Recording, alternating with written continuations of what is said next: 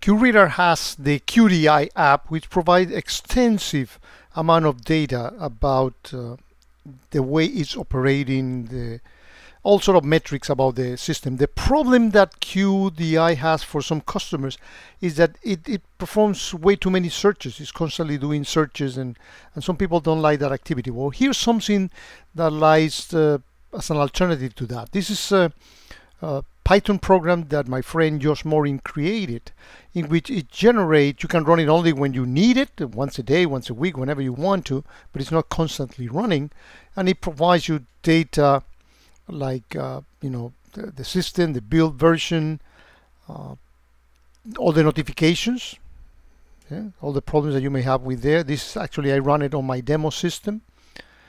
The licenses that I have deployed and allocated, the retention buckets. I don't have any DR, but if I would, it would be here. Backup configuration, the servers that I have, the addresses, all the log sources that I have, quite a few of those. And at the end, it shows the actually the applications that I have installed as well. I forgot about that. And here's the number of rules, the log sources, vulnerabilities imported, etc. If you want to run this report on your system, let me show you how you do that. In the video description of this video, you're going to find a link, this link over here, that takes you to Morin GitHub. And in it, when you click in here, you are presented with the Python script. You can see it is not very complex. It's basically exercising the APIs in QRadar, and here are all the parts of the report that you see. And it's going to create an HTML report that you just double click on it, and you can see it there. The only pieces that you need to provide to this is you need to generate a token, and you need to provide the IP address of your QRadar system.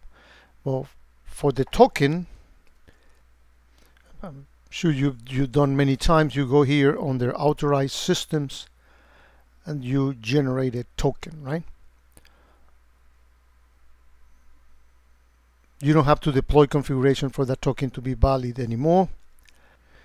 And of course, you need to download this Python program. You click here on download. It's going to go into my downloads directory, where I actually place my token and the IP address of my QRadar box.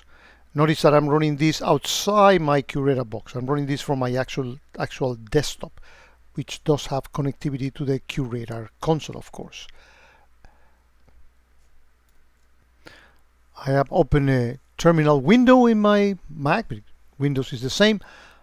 And you need to install this Python package called request, right? Which you just put that instruction and run it. It's not going to be installing in mine because it's already there. Once you are there, you move into your, for example, the download directory. And all you have to do is invoke the Python program, which is going to generate that HTML file. If I do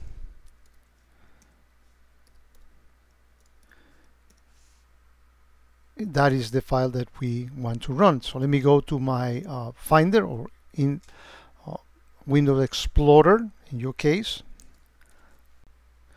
and we can see that that file has just been created, and you just open it with your browser, and here you have it. Thank you, Morin, for creating this simple script to get information about your QRadar system. If he tells me about new additions that we may want to make public, I'll be happy to create another video for those.